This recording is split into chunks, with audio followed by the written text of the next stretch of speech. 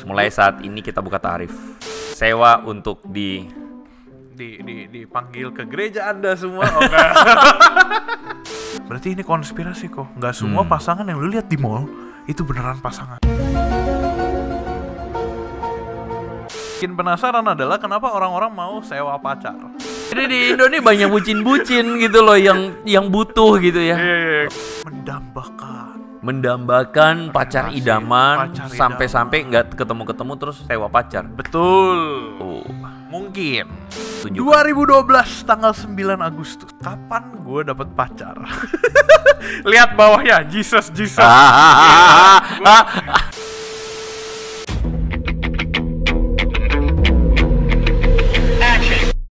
Abraham keluar dari Urkasdim buat jalan-jalan.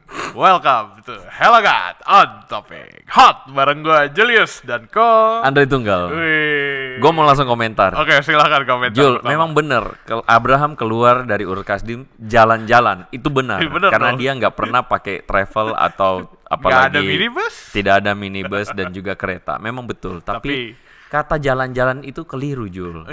Karena Abraham bukan jalan-jalan, Jul. Jadi yang lebih tepat apa? Dia dipanggil keluar aja dari sama Tuhan. Udah gitu. Makanya abis itu dia jalan-jalan. Dia jalan-jalan. Ke bukan tanah jalan-jalan. Perjanjian. Ke tanah perjanjian. Ya. Oke, apa kabar teman-teman semua? Gue tahu teman-teman gak bisa jawab, cuman ya semoga teman-teman semua dalam kabar sehat. Haleluya, karena kita semua lagi dalam kabar sehat. Yoi gak kok?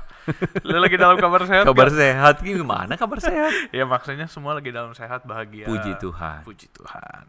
Siapa yang mau ikut menyembah Tuhan setiap minggunya? Ada amin? Amin. Jadi teman-teman hari ini belum tentu teman-teman yang nonton podcast kita bahagia loh. Belum tentu. Bener juga. Karena mau nyewa pacar. Itu beri. Dari awal mulai aja udah ini dong. Iya, kalau udah bahagia kenapa lo mesti nyewa pacar? Siapa tahu mereka belum bahagia makanya mereka nyewa pacar. Iya, siapa tahu mau nyewa kebaya merah. Gue mendoakan secara pribadi untuk teman kita itu. Jujur, lu dapat videonya nggak? Enggak. Oh iya. Lihat tapi. Lu lihat? Gue lihat. Di mana? Di Twitter sempat trending. Oh, oke. Ya, artinya lu dapat videonya. Kan dari Twitter. Ya itu intinya itu. Gue mendoakan untuk si pribadi ini agar kiranya dia bisa mendapatkan ketenangan di jiwa. Alam pengadilan sana. Belum. Mau diadili? Hah? Mau diadili? Gue nggak tahu. Banyak pembicaraan itu gue nggak ngikutin banget. Tapi kasihan ya, maksudnya begini ya teman-teman ya. Ya terlepas dari apa yang dia lakukan salah dan keliru, tapi seharusnya penghakiman itu tidak perlu dilakukan sebegitunya. Iya. Dengar-dengar dibully sama wartawan. Lumayan, sama netizen juga. Makanya menurut gue kayak gue doain yang terbaik untuk dia. Baiklah. Agak aneh aja. Baiklah. Mungkin setelah itu dia dipanggil keluar dari Urkasdim. Gue aminin dulu deh. Ya pokoknya itu teman-teman, intinya itu untuk kasus yang lain kita doakan aja yang terbaik. Nah untuk kasus yang ini, bukan kasus sih sebenarnya, ini sebuah pop culture yang unik. Topik yang sangat unik kali ini. Tadi kalau Andre udah sempat mention dikit ya, guys, tentang sewa pacar. Wah. Mulai saat ini kita buka tarif. Untuk sewa podcast. Sewa untuk dipanggil ke gereja Anda semua. Oh, enggak. bukan ya. Gila excited banget. Ya, jadi jasa sewa pacar. Lo excited untuk ngomongin ini? Lumayan. Kenapa? Apa yang bikin lo excited? Karena gue kaget, ternyata ginian tuh ada. Iya. Gue setuju sih ya. Maksudnya ini jadi satu hal yang gak kepikir gitu loh. Gak kepikir, bener. Bukan. Masa dikomersilkan ya jadi pacar ya? Hebat juga. Nothing wrong mungkin ya. Mungkin nothing wrong, cuma lucu aja gitu. Unik gitu. Sewa pacar terus ada jasa-jasanya yang jasa-jasanya dong. Lu panggil gue yang? Enggak, bukan. Itu gue kepleset. Jasanya kayak apa? Chat. Ditemenin chat 2 jam. Bayar 70.000 misalkan. Ditemenin buat jalan-jalan ke mall. Pelukan, rangkul, gandeng. Itu ada. Oke. Itu kayak apa ya? Kayak Just Tip atau paket-paket Spotify, Netflix gitu loh. Dan anyway ngomong-ngomong soal bahkan jasa-jasa begini ya, kemarin di Twitter gue juga menemukan ada juga jasa doa. Wah, Beneran, minta didoain, ada tarifnya. Dan bahkan kemudian dituliskan di bawah gini, BTW guys, aku anak yatim. Jadi dalam kepercayaan tertentu, doa anak yatim itu katanya didengarkan oleh Tuhan. Ya. Iya. Jadi lebih didengarkan doa anak yatim. Makanya dibilang gue anak yatim gitu. Makanya kalau lu doa lu bayar jasa doa gue, maka doa lu akan terjawab. Begitu. Berapa? Tarifnya berapa? Kalau nggak salah 50.000 per doa. Coba maksudnya kalau gitu Gue request doa nih ke lu. Kok doain ya. Gue lagi usaha diet nih. Nih gue gocap. Tapi artinya gini ya, mungkin akal sehat kita kan harusnya meronta-ronta mendengar itu ya. Iya. Artinya doa yang bisa dititipin ke orang seakan-akan Tuhan itu adalah seorang atau sebuah mesin mekanistik yang kemudian dilakukan trade tertentu, maka kemudian wishmu atau doamu atau keinginanmu tercapai. Wah, kalau Tuhan seperti itu, gua nggak akan menyembah Tuhan yang kayak begitu. Ya, lu mengingatkan lu akan sesuatu gak? Apa itu? Iya, kalau lu bayar, lu didoain. Lu mengingatkan lu akan sesuatu gak? Baru-baru ini. Apa nih? Gua gak bisa sebut. Apa tuh? Cuma akhir Oktober, mengingat sebuah kejadian yang dimana kalau lu bayar, lu diampuni. Oh, reformasi. Mengingatkan lo akan pikir sesuatu dong. Itu jasa kan? Iya. Jasa pengampunan dosa. Iya, jadi maksudnya ada keliru banget ya manusia pikir bahwa manusia bisa membeli Tuhan dengan uang ya. Iya. Kayak gitu, keliru banget. Tapi anyway, kita balik kepada pacar. Betul, kita mau balik kalau Tuhan gak bisa dibeli, maka pacar bisa dibeli. Asik juga, itu bagus juga. Okay. Pacar gak bisa dibeli. Jasa sewa pacar nih baru-baru ini meledak guys. Sebenarnya minggu lalu lumayan meledak. Gara-gara tiba-tiba jadi thread di Twitter. Gue lupa sih jadi thread atau enggak, cuma lumayan trending. Kayaknya jadi trending ya. Iya, karena banyak orang bicarain. Price listnya tuh kesebar. Price listnya biasa yang kalau kita chat di PC gitu, kok biaya doa lu berapa? Lu kirimnya PC doang. Biaya doa. Misalkan. Lu kirimnya PC doang. Dia kesebar di Twitter gitu. Ada rangkulan gandengan gini. Kalau kayaknya udah mulai sentuhan fisik tuh lebih mahal ya. Iya, lebih mahal. Lu bayangin kalau di mall tuh berarti ini konspirasi kok. Nggak semua pasangan yang lu lihat di mall itu beneran pasangan. Berarti gue bahagia dong. Masuk akal. Kenapa gitu? Karena ya maksudnya gini, orang-orang yang berpacaran dan sebagainya ternyata hanya fata morgana. Berarti itu sebuah hanya ilusi ya, tidak semua real. Betul, tidak semua real. Tapi satu hal yang harusnya bikin penasaran adalah kenapa orang-orang mau sewa pacar. Kenapa? Oke, itu menarik. Ini pandangan gue nih tadi barusan banget, gue pikir itu cowok doang. Tapi harusnya cewek juga ada dong yang sewa pacar. Iya banget. Mungkin banget ya. Iya banget. Tapi kayaknya merasa gimana ya kalau sewa pacar ya? Maksudnya gue cuma hanya berpikir bahwa apakah orang yang sewa pacar itu tidak sadar? Kalau nggak tahu sadar apa nggak sadar ya. Tapi maksudnya apakah orang tersebut itu harusnya dia realize dong ini fake. Iya. This is not juga the real relationship we want. Gitu loh. Oh, itu make sense juga loh. Itu make sense. Tapi kenapa mesti dilakukan ya? Itu menunjukkan bahwa sudah desperate orang-orang. Iya, penasarannya sudut pandangnya adalah kenapa lu rela sewa pacar. Iya. Nah, cuman gue rasa satu sisi ini diadaptasi dari negara lain. Apa tuh? Jepang kan. Wih. Jepang ada jasanya juga. Jepang lebih komplit mungkin. Iya. Cuma diadaptasi Indonesia gitu. Jepang itu bahkan kalau nggak salah ada jasanya untuk bisa tidur di kamar. Bukan. Lah bener loh. Julius. Tidur di pahanya perempuan itu loh. Oh. Ada jasanya. Okay. Maksudnya ini jangan ngeres ya. Tidur di paha. Jadi tidur di elus-elus di pahanya itu cewek gitu loh. Cuma buat tidur taruh kepala doang. Senderan. Karena gue pernah baca tuh artikelnya tuh. Kenapa mereka mau senderan? Ya itu karena saking mereka sudah desperate aja gitu sama relationship, iya nggak sih? Jadi kayak kan gini loh, Jepang itu sebuah negara yang kita tahu tingkat stressful life-nya tinggi banget. Iya. Karena orang masing-masing ambisius ya, mereka mengejar prestasi dan sebagainya, kinerja menjadi patokan, harus perform dan sebagainya. Dan somehow mereka tidak punya waktu untuk punya relasi yang real gitu loh.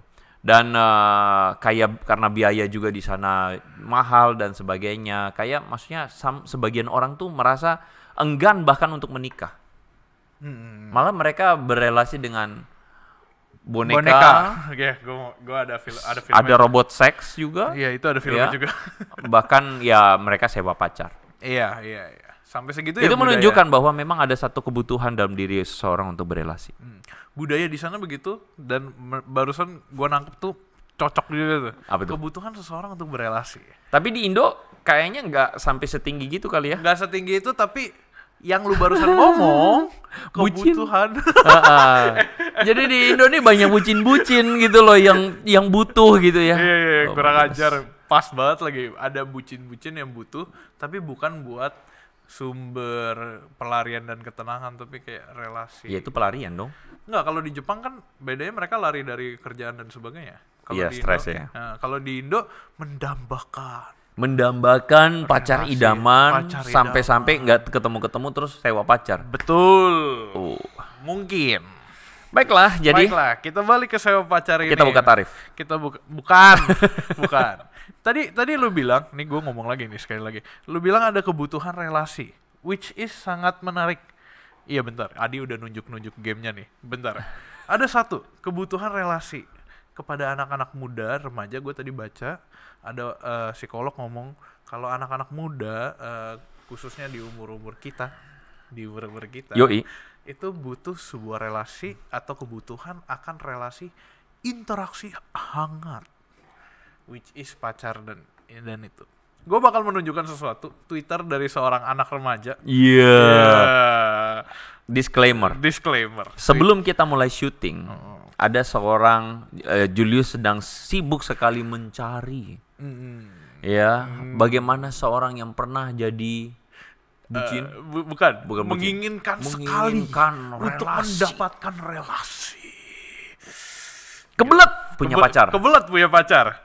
Silakan tunjukkan. 2012 tanggal 9 Agustus. Oke, 2012 itu berarti 10 tahun lalu. 10 tahun yang lalu. Bener-bener 10 tahun. 9 Agustus, November. Oke, lanjut.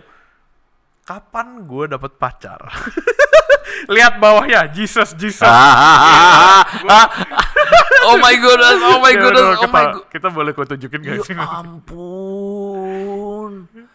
Jadi tulisan tweetnya adalah kapan gue dapat pacar. Retweet sahabat Kristus, I will worship you forever, I love Jesus. Jesus, you are my best friend. Kapan gue dapat pacar ya? Dua loh, dihimpit loh. dan gue paling tertarik itu sama fotonya girls. Gue lagi megang balon, terus habis itu pakai topi balon gitu. 10 tahun yang lalu seorang Julius Tedja Setiawan. Nggak cuma satu tweet. Ada lagi. Atas nih, kapan dapat pacar ya? Apa yang bikin lu gitu banget? Waktu itu kayak teman-teman gue banyak yang udah punya pacar ya. Terus pada saat 10 tahun yang lalu? 10 tahun lalu. It means lu masih SMP. Banyak yang udah pacaran. Enggak banget. Iya banget dong, ya nggak sih teman-teman semua. SMP gue nggak mikir pacaran, Jul. Gue SMP mikir pacaran. Beda generasi, bercanda. Makasih. Enggak. Tapi bener. Tapi gue nggak mikir pacaran mungkin karena waktu itu kerusuhan juga sih. Oh, make sense. Jadi gue nggak udah mikir begitu. Gue cuma mikir gimana masih main PS. Itu zaman gue. Jadi nggak enak. Main video game. Iya. Kalau gue pas SMP semua tuh udah punya pacar. Teman-teman lu? Banyak. Teman-teman lu? Teman-teman gue. Bentar, sekolahnya menentukan kali. Itu sekolah yang gak ada Kristennya bukan? Sekolah yang ada Kristennya yang kita tahu terkenal itu juga banyak yang udah punya pacar. Bentar dulu, SMP lu sekolah yang ada Kristennya nggak? Ada. Agama. Jangan membela diri loh. Iya, swasta lah. Tiga agama kan. Kristen nggak tapi? Kristen nggak? 33% Kristen. No. Sekolahnya Kristen enggak kan? Ya udah. Pantas loh. Di sekolah Kristen itu tidak terjadi. Oh, tidak terjadi. Ya pokoknya kurang ajar. Ya pokoknya intinya balik ke tadi itu tuh. Dibuktikan oleh gue. Ya menunjukkan bahwa lu juga punya sebuah desire. To have a girlfriend. Betul. Gitu. Nah, teman-teman di sini pas banget. Adi juga udah siapin beberapa hal mengenai ini apa sih? Sewa pacar ini. Cuma pada zaman gue juga di 6 juga? Oh 4. Oh kalau 6 terbukti Adi 6. 6. Oke, untung dia 4. Pas zaman gua nggak ada jasa 4 sewa itu pacar. angka yang tidak ada di lift di Ya lanjutin 1, 2, 3, 5. Iya, nggak ada 4. Banyak tuh. Banyak restoran sampai hotel-hotel kayak gitu. Tahukah Anda kenapa angka 4 tidak ada? Konspirasi apa? Kenapa kok? Karena Andrey Thunggal 3. Bukan Julius Tedja, karena itu dalam kepercayaan Chinese. Angka 4 itu disebut angka si mati. Angka sial. Angka sial, angka mati. Dan kali ini Adi memberi angka 4. Jangan-jangan selama Jangan-jangan. Oke, lanjut. Iya, lanjut. Oke, kita buka satu-satu ya. Kali ini Adi juga udah siapin. Ini tentang apa ya, Di? Kita nggak tahu. Kita nggak ada yang tahu. Hal random. Kita selama ini tuh ekspresi real. Ngintip boleh nggak? Ngintip. Iya, udah. Ya lanjut. Ya, Lu aja lu duluan. Apa hal Ini stop. Apa hal random yang ada di ini pacaran nih yang tadi gue bilang nih. Ada juga pacar virtual yang bahkan dijadikan peluang untuk bekerja. Dibuktikan dengan adanya hiring orang. Oh iya ya. We are hiring laki-laki dan perempuan. Jasa untuk jadi dikomersilkan secara masif ya. Iya. Jadi si sewa pacar ini yang disewain ini itu pekerja gitu. Iya, bekerjanya sebagai seorang pacar sewaan. Betul, pacar sewaan. Gimana ya ditulis di LinkedIn sama di CV mereka ya? Berpengalaman menjadi a company lady escort. Man escort. Itu bahasa kerennya, man escort, lady escort. Benar. Oke. Laki-laki perempuan usia 16 tahun komunikasi bagus 24/7 selalu ada. Iya juga, kalau misalnya pacar sewaan pendiam yang dimasukin koin dulu baru ngomong gimana ya caranya? Iya justru itu kan dibayar dulu. Kira berapa duit tadi gajinya ya? Tuh kan bener kan? Chat partner 15.000 3 jam. Lumayan. Enggak, gila. Enggak semahal itu. 3 jam ngapain lu, gabut banget. Enggak, berarti 3 kecuali jam. Itu cuman kamu rebahan sih. Iya. Terus 3 jam. Teleponan 22.000 2 jam. Hah? Serius? Iya. 2 jam. Ini ada di sini. 22.000 belum bisa beli makan, Jul. Pacar di warteg virtual. bisa sih. Bisa, gue makan siang hari ini 22.000 nanti. Lu udah pesan? Udah. Kok lu ngajak gue? Oh iya. Gua ya lanjut. Gue lapar lu. Habis ini ya saudara-saudara. Tolong Jasa ini. Curhat. 10.000 per jam curhat. Extra Spotify session. Ada yang Spotify-nya lagi. Gokil ya. Spotify session Nggak, apa maksudnya dia juga nawarin paket-paket lain gitu. Oh. Non pacaran. Gue pikir bisa pacaran sewa di Spotify, gimana caranya? Sampai ya itu makanya itu paket beda.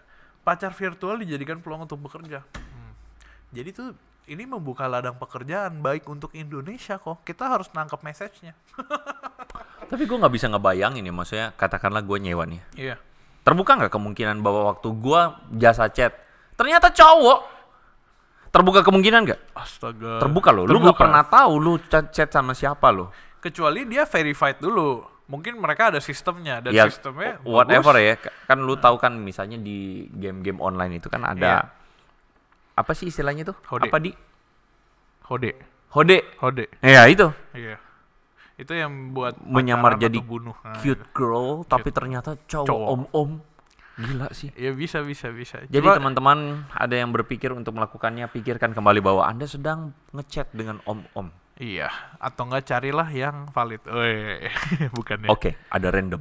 Fakta random berikutnya. Ada seseorang yang menyewakan pacarnya sendiri ke orang lain. Gila sih, enggak banget. Oh, kalau itu gua tahu. Demi membeli sebuah handphone iPhone 6. Ini artikel tahun berapa? Enggak. Iya, itu pasti udah lama iPhone 6 kan. Jepang sekarang berapa sih? Sekarang udah 14. Udah masuk gitu. Berarti ini sudah terjadi No. 8 tahun yang lalu. 8? Mungkin 7, 6, iPhone 10 kan? 14. Berarti udah 8 tahun. Iya, berarti udah 8 tahun. Enggak banget sih, maksudnya menyewakan pacar ke orang lain. Cuma ada fenomena lainnya loh, namanya open relationship. Fenomena lain cabang ini ya. Jadi kalau gue pacaran nih, dan gue pengen hubungan gue beda, kayak pacaran lagi sama orang lain. Enggak, jadi gue minta cewek, gue bisa minta request cewek gue mau ngapain, bahkan dia pergi sama cowok lain, atau enggak gini, lu godain cowok yang itu dong, gue pengen lihat lu godain cowok yang itu. gitu. Itu sih sakit jiwa. Itu open relationship. Itu topik lain. Tapi jiwa sih. Kalau teman-teman tahu itu lumayan menarik tuh karena itu budaya yang ada di luar negeri. Nggak tahu di Indonesia ada atau enggak. Tapi gua rasa sih mulai pasti ada aja, diserap aja. Karena pada dasarnya manusia itu memang sakit ya. Mentalnya tuh sakit. Lanjut. Perlu diperbaiki. Ya, kita naik ke fakta berikutnya. Ada juga jasa sewa untuk menemani graduation dan datang ke pernikahan orang. Iya. Ini epic. Ini epic nih. Ini kepada orang-orang yang selalu ditanyain kan. Iya, bener, pacarnya mana, ya kan? Bener banget. Ini kapan alasannya nikah gitu kan ya. Alasannya biar nggak ditanya-tanya pacar kamu kan? mana. Jadi memang kita mesti ngakuin ya, memang kulturnya orang Indo itu adalah kalau misalnya kok udah umur segini belum menikah, wah ini tabu gitu kan ya. Iya bener. Ini valid sih nih. Ini valid banget ya ampun. Ini relate banget ke banyak orang, gue yakin banget nih. Partner up, hiring partner S1. Ada di graduation, ada one day, ada half day. Ini mahal nih. Gopeceng.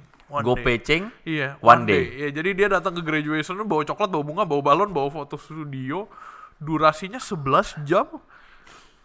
Ih, gokil ya. Aneh sih. Ini valid loh. Ada nomor teleponnya.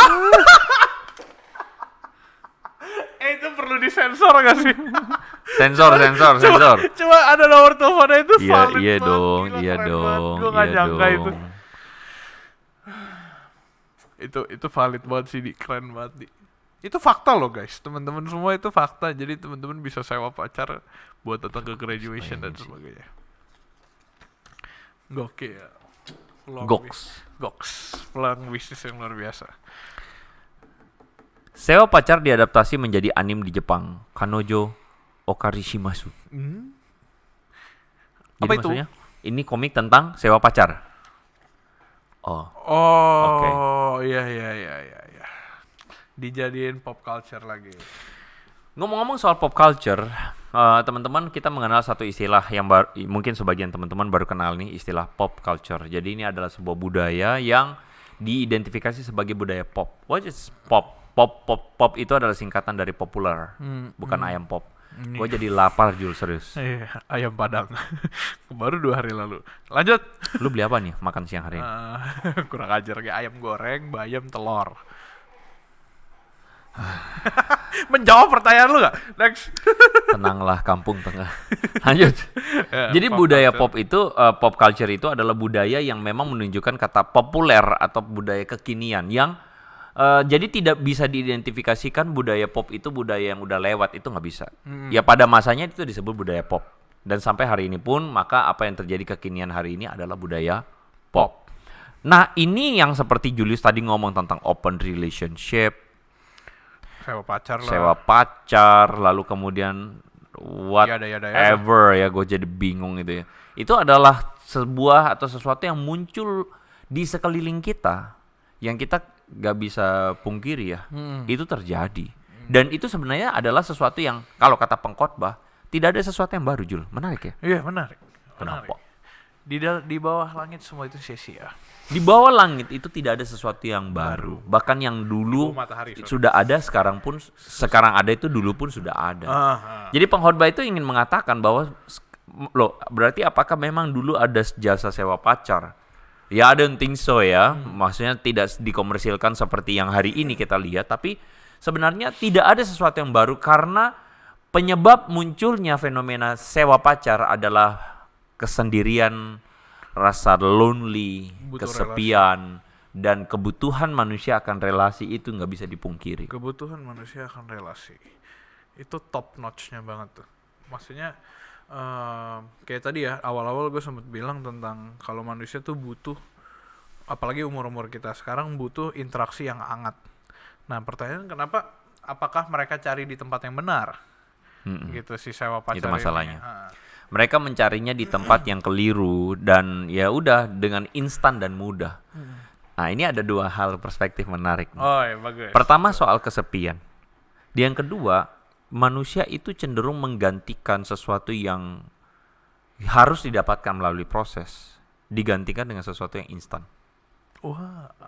Manusia punya kecenderungan itu. Gue suka tuh yang kedua. Kita tuh tanpa sadar menjadi manusia-manusia yang suka sesuatu yang instan. Apalagi di masa zaman sekarang kan memudahkan kita untuk dapatin sesuatu dengan cepat, mudah, manusia jadi tidak sabar. Ya kan? Wifi lemot kita udah langsung marah ya, ruin our day gitu kan.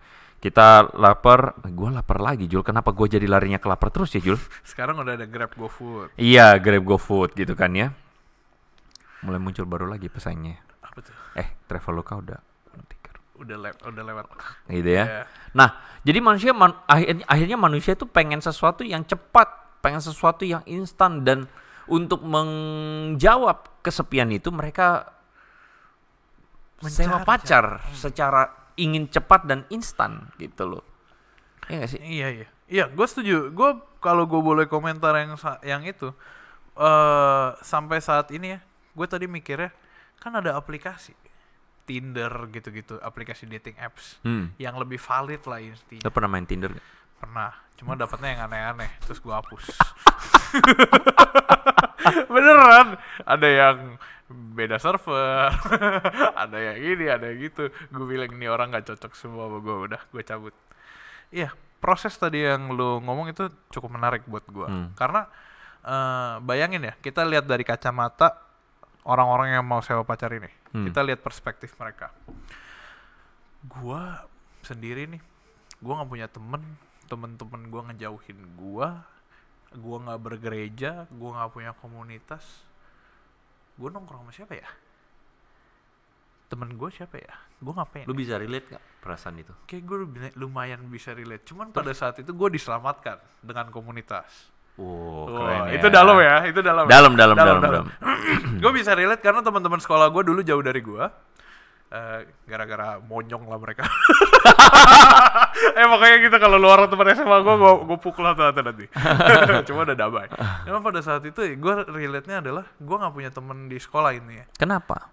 Ya nggak tahu lah, monyong gitu, nggak bisa dijelaskan dengan itu. Pada benci gue kali, kurang ajar ya. Kenapa lu dibenci? Gue tuh bingung, ada orang yang bisa benci lu Jul. Iya, ada. Gue bingung aja. Pada zamannya ada. Pada zamannya. Kayak sekarang mungkin juga kayaknya lu alay deh. Oh bisa jadi. Sekarang lu udah nggak alay. Bisa jadi. Tapi lu masih ada sisa alay dikit sih. Oh iya, puji Tuhan kalau gitu sampai sekarang. tapi still, ini jujur ya, ini Iya. Anes ini ya, maksudnya gue bingung kenapa orang bisa benci Julius tuh, gue bingung. Nggak boleh terbang Julius. Iya. Turun lagi Jul ya. Iya, turun lagi. Ya mungkin karena lu alay. Oke, gue turunin lu sekarang. Pokoknya waktu itu ya kayak pada kesel aja sama gue. Kayaknya gara-gara satu orang kesel sama gue, terus satu orang ini menginfluence orang lain. Terus semua jadi kesel sama gue, kan kurang ajar ya. Kayaknya dia nyewa buzzer. Hah? Dia nyewa teman-teman untuk kesel sama lu. Bisa jadi banget. Dia bayar berapa Bisa tuh? jadi banget. Gue nggak tahu dibayar berapa. Pokoknya satu orang kesel, semua kesel, monyong gue bilang. Awalnya abis itu ya proses pelan-pelan mereka jadi mendewakan gue, enggak bercanda. Bercanda. Udah lama-lama kayak ya udah bayan gitu, nih orang bertobat.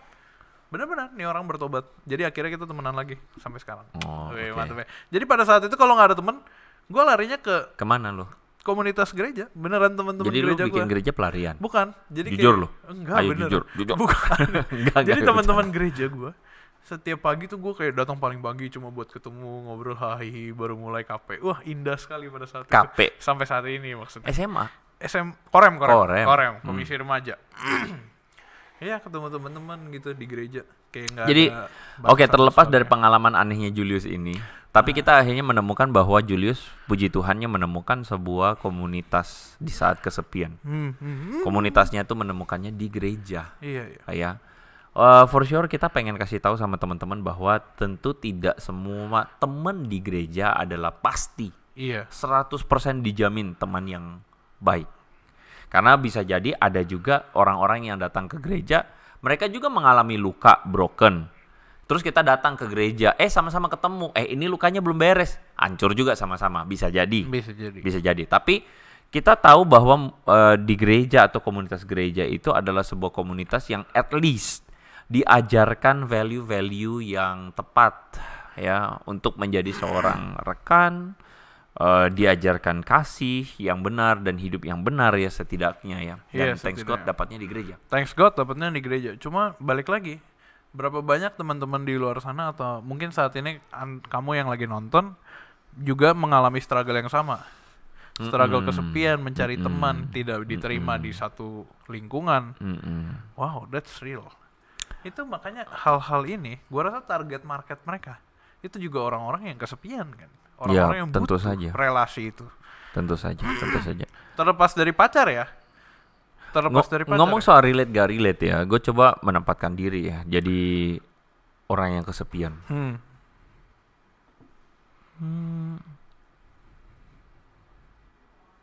Nggak tahu ya, gue merasa kayaknya gue nggak bakal begitu-begituan. Tahu deh. Karena itu tadi fake, palsu. Iya, cuman buat teman-teman yang lagi mengalaminya, mereka mau kemana? Iya. Itu susah loh. Maksud gue, lu tahu what is happiness? Hah? Gini, terlepas dari kita nggak usah ngomong rohani dulu ya. Iya. What is happiness? Lu pergi ke KFC, lu beli 1 bucket ayam, lu makan sendiri, happy nggak sih? Begah. Merusak buat ayam pertama, ayam kedua happy. Ayam ketiga mungkin masih happy. Ayam keempat gue udah merasa terpaksa. Oh gitu. Sampai harus habis. Ya udah lu bungkus. Betul. Tapi nantinya jadi nggak dingin.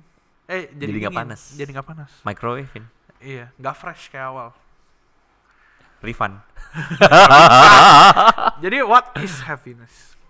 Apa itu kebahagiaan? Itu hal yang menarik banget. Blaise Pascal. Gue langsung tahu nih arahnya kemana. Apa lo? Ayo lu konvers. Kekosongan. Lanjut. Seorang ilmuwan yang kita tahu betul, seorang yang menemukan prinsip-prinsip tekanan ya dan fluida dan sebagainya, Blaise Pascal mengatakan bahwa sebenarnya kita tuh adalah makhluk yang memang diciptakan dengan sebuah void di dalam hati kita, sebuah bagian yang kosong, yang memang tidak akan pernah bisa diisi oleh sesuatu yang lain atau yang fana selain daripada Tuhan itu sendiri. Kalau menurut tulisan Blaise Pascal, di dalam Yesus Kristus. Jadi memang gue sangat yakin bahwa kenapa Pascal menuliskan ini, karena dia melihat sebuah fenomena bahwa manusia itu pada dasarnya punya kekosongan dalam hati. Ada kekosongan yang membuat manusia itu akhirnya mencari distraksi, mencari yang namanya pelarian. Dan pelarian orang itu bisa macam-macam. Iya. Ada pelarian yang dimana kalau kita ngomong orang main game, pelariannya main game, pelariannya itu minum-minum, judi, pelariannya itu balap-balapan liar, pelariannya itu apalagi beli belanja online. Sewa pacar. Dan yang terakhir tentu saja relasi. Sewa pacar.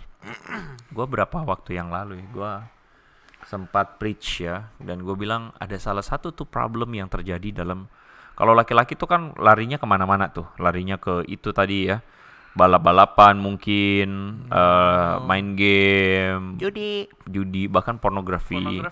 Kebaya merah lagi. Ya Allah. Ya, tapi kalau cewek bisa salah satunya pelariannya tuh adalah memang pacar. Karena apa ya? Karena merasa bahwa kalau gue nih kayak hidup gue kayaknya nggak lengkap kalau nggak ada figur seorang laki-laki yang ngisi hidup gue.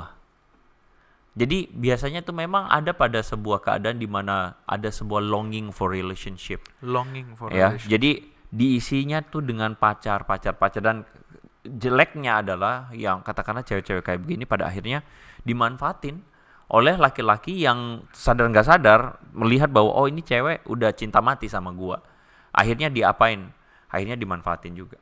Tidak ada yang bisa mengasihi kamu, mencintai kamu kecuali aku. Toxic relationship. Jangan lupa ditonton episode yang udah pernah kita syuting bareng. Jadi sedih banget dan sayang banget loh teman-teman kalau misalnya kalau kamu lagi merasakan hal ini, sedih banget kalau kamu akhirnya mengalami kekosongan itu dan kamu biarkan kekosongan itu. Kekosongan itu kamu isi dengan hal-hal yang lain selain daripada Tuhan saja. Dan makanya C.S. Lewis. Asik. Sorry. Nah, kali ini Blaise Pascal, C.S. Lewis. Tuh bukunya tuh. Mere Christianity. Kalau Pascal tadi gue yakin lu bisa langsung tebak. Okay. Sekarang gue mau ngomong apa, lu bisa tebak nggak C.S. Lewis? Narnia bukan? Apa gue gak tahu. C.S. Lewis itu mengatakan begini, bahwa kita tuh adalah makhluk yang terlalu terlalu mudah dipuaskan. Dia mau bilang begini, passionnya kita itu adalah passionnya murahan. Karena kita berpikir bahwa kita tuh bisa dipuaskan dengan hal-hal yang sangat dangkal dan duniawi. Passionnya kita harusnya bisa dipuaskan pada hal-hal yang bersifat lebih dalam, lebih kekal, dan lebih precious. Jadi C.S. Lewis tuh bilang kita tuh kayak anak kecil yang lagi main lumpur di tengah hujan. Sementara dia diajak sama orang tuanya, ayo kita pergi aja kalau mau main air, pergi di waterboom atau pergi main ke pantai. Tapi dia bilang nggak mau, ini lebih menyenangkan buat gua main di lumpur, main air di lumpur. Kita tuh manusia kayak gitu, yang berpikir bahwa kita hanya mendapatkan kepuasan dengan hal-hal yang kotor itu. Gue tiba-tiba keinget babi-babi dan lumpur dan mutiara. Gara-gara lo ngomong itu. Terus apa yang lo mau ngomong dari situ? Gara-gara babi-babinya lumpuran aja sih. Menariknya ketika Julius relate ke sana, babi-babi Yesus lumpur pernah bilang bahwa kerajaan sorga itu sama seperti sebuah mutiara itu yang berharga. Dan Yesus bilang jangan kamu kasih mutiara itu kepada babi. Kenapa? Karena babi nggak bisa ngehargain arti penting mutiara. Berharganya sebuah mutiara. Kayak gitu. Babi cuma bisa ngehargain lumpur. Dan dia main di lumpur. Tapi mutiara itu hanya bisa ditemukan, atau mutiara itu hanya bisa dihargai oleh orang-orang yang memang mengetahui, menyadari dan menghargai nilai dari mutiara itu sendiri, kerajaan sorga. Sometimes gue merasa sebagian orang yang melakukan fenomena sewa-sewa pacar ini dan sebagainya, mungkin sedihnya adalah mereka belum menemukan keindahan, bagaimana mengisi kekosongan itu dengan yang kekal. Kayak gitu. Gue relate dengan itu. Maksudnya buat teman-teman, kalau gue boleh ngomong singkat, tadi gue udah sempat bilang soal waktu itu gue pun pernah di posisi itu gitu loh, mencari relasi, mencari katarsis lah bahasa keren. Mencari relasi itu sesuatu penting banget gitu. Sadar nggak sadar ya, seintrovert apapun Anda, kita butuh teman, kita butuh pendamping. Dan itu nggak harus pacar gitu. Itu nggak harus pacar. Terkadang pacar tuh akan datang sendiri pada waktunya ketika engkau siap, ketika engkau cukup dewasa, dia akan datang. Stabil dewasa. Dan engkau ngerti apa yang kamu butuhkan. Sebagai dan engkau ngerti mencari pasangan hidup itu apa yang kamu butuhkan. Cuman untuk sampai ke situ gue nggak merasa ini jawabannya. Walaupun ada kemungkinan untuk baper juga. Cuma menurut gue bukan di sini jawabannya. Mungkin kadang yang kita butuhin jawabannya tuh ada di teman-teman yang juga udah pernah lewatin jalan yang engkau sedang jalani, yang lagi kamu jalanin, atau enggak teman-teman yang sama-sama gitu nyari relasi. Kan bisa saling melengkapi. Betul. Iya. Betul. Gitu. Dan anyway, teman-teman, kita mesti ingetin bahwa beware of scam. Beware of scam, betul. Hati-hati ya betul. Tentang hati-hati kalau nanti kamu bisa ditipu sama begitulah. Pacar virtual. Bukan pacar virtual ya, pacar yang kita sampai sekarang bahkan nggak tahu dia tuh kayak bagaimana. Iya. Karena gue bukannya jarang juga ya ketemu dengan orang-orang yang akhirnya punya pacar, terus pacarnya belum pernah ketemu. Pacarnya itu adalah pacar yang ada di seberang jauh di sana, yang nggak tahu bagaimana. Mungkin juga bukan seberang jauh, mungkin cuman RT sebelah. Iya. Atau mungkin kamu kecamatan sebelah gitu ya. Atau enggak dia teman lu yang punya dendam. tapi lu udah baper gitu, lu udah baper, dan pada akhirnya nanti dia akan bilang transfer dong. Wah, mati deh, udah scam deh. Kayak Tinder swindler. Pernah nonton? Oh iya benar. Nah, itu dahsyat tuh. Itu adalah fenomena yang memanfaatkan kesepian orang memang pada akhirnya. Oh, menarik. So beware of rasa kesepian. Gue punya teman. Tiba-tiba keinget, gue punya teman kita yang sama. Dia melonging untuk sebuah relasi. Apa itu? Jangan-jangan dia denger.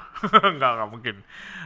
Jadi si teman ini longing for relasi, dan dia pernah berhubungan atau menjalani hubungan dengan seseorang yang dia nggak pernah lihat, dan bagi dia itu indah. Bagi dia itu indah. Bagi dia itu indah. Sampai akhirnya ya stop. Stopnya ya karena mereka berdua ya kayak nggak cocok aja. Cuman pada saat mereka menjalani hubungan itu, kalau gua tanya, itu adalah relasi yang indah. Padahal mereka belum pernah ketemuan. Kenapa?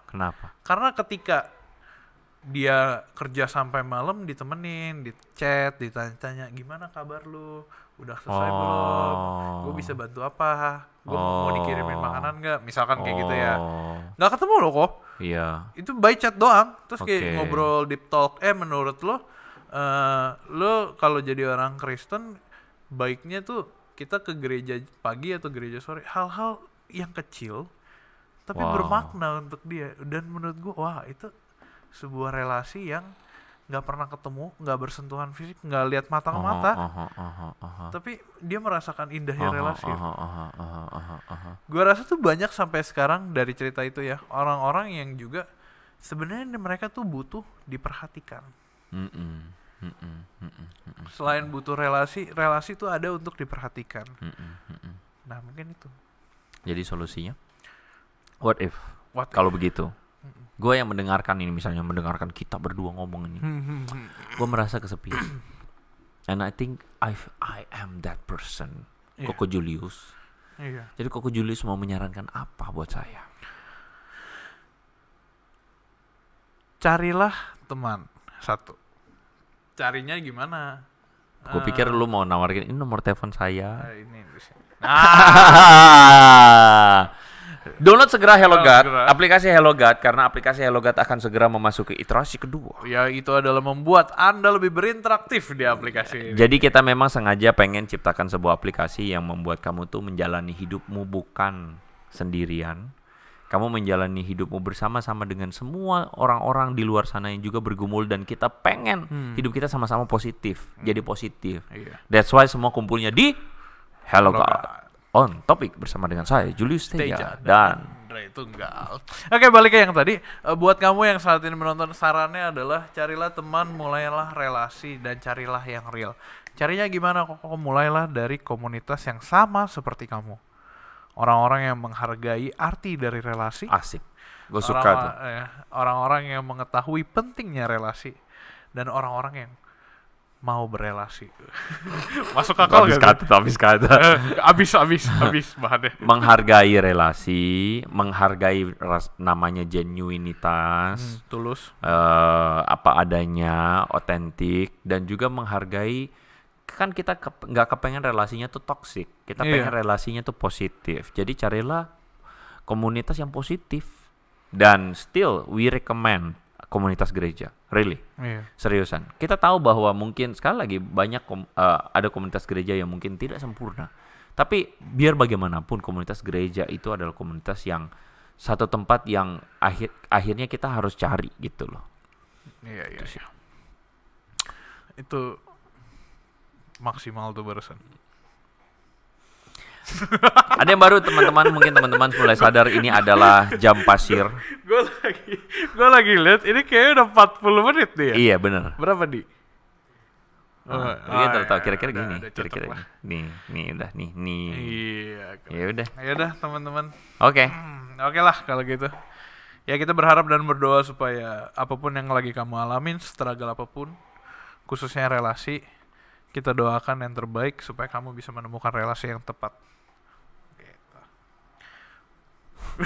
Habis bahannya. Teman-teman jangan lupa bisa mendengarkan konten-konten dari HelloGod on topik di Noise, di Spotify, dan di YouTube. Dan juga jangan lupa untuk download sosial media kita di TikTok dan juga di Instagram. Ya. Sebelah kiri saya. Jadi di Instagram, di TikTok anyway, belakangan ini khusus kita ngomongin TikTok nih ya, lagi mulai rame nih ya. Wah, karena kita mengubah formatnya HelloGod di TikTok. Kita benar-benar menempatkan konten-konten yang akan menjawab semua kegalauan kamu. Amin. Dan memberikan jawaban yang tepat ya buat kamu ketika kamu sedang ngalamin masa-masa yang mungkin buruk, mungkin kurang mungkin baik, lagi down, mungkin lagi nggak bisa tidur. Overthinking. Konten kita terakhir itu sudah 100.000 views. Oh, itu kaget sekali. 100 berapa? Lebih ya? 105 ribu sekarang. Lebih 116 bukan? Belum nyampe 105. Oke. Jadi teman-teman bisa disimak, silakan cek abis ini ya TikToknya dan di follow. Oke, Den, kalau gitu. Gue ngebayangin muka Hugo di sini. Oke lah kalau gitu, semoga konten hari ini bisa menjadi berkat untuk teman-teman semua. Ya. Thank you untuk Andre, thank you untuk Adi di sebelah sana, thank you untuk teman-teman semua for watching HelloGod on Topic, where HelloGod will always be on topic. God bless you teman-teman semua. Stay connected with HelloGod.